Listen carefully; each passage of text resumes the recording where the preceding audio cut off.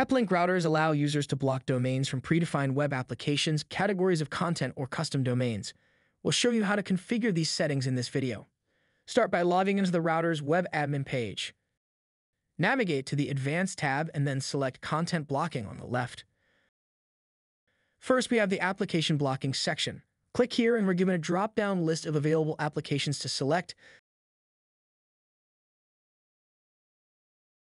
Click the plus sign to the right to add multiple selections. Under web blocking are some preset categories. You can select between high, moderate, low, and lastly, custom.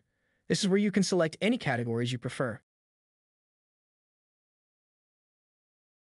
Below this, we have a section for customized domains. I'm going to fill in our website here and click the plus sign.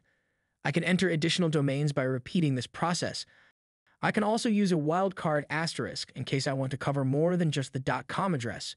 For example, if we had a .co.uk or .org address, these would also be blocked. If any domains should be exempt from these web blocking rules, enter them here as needed and click the plus sign. The last two sections are for networks or subnets that should be exempt from all these rules. You can set per user group or specific subnets.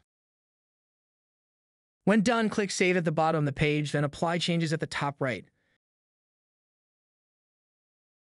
Now let's try opening a web page to 5gstore.com and see if our blocking rule is working. Okay, there's our failed connection to the site, but let's try a different page just to make sure our internet connection is working. There we go. That's all there is to content blocking on your Peplink. We hope you enjoyed this video and welcome you to subscribe to our channel for more videos like this.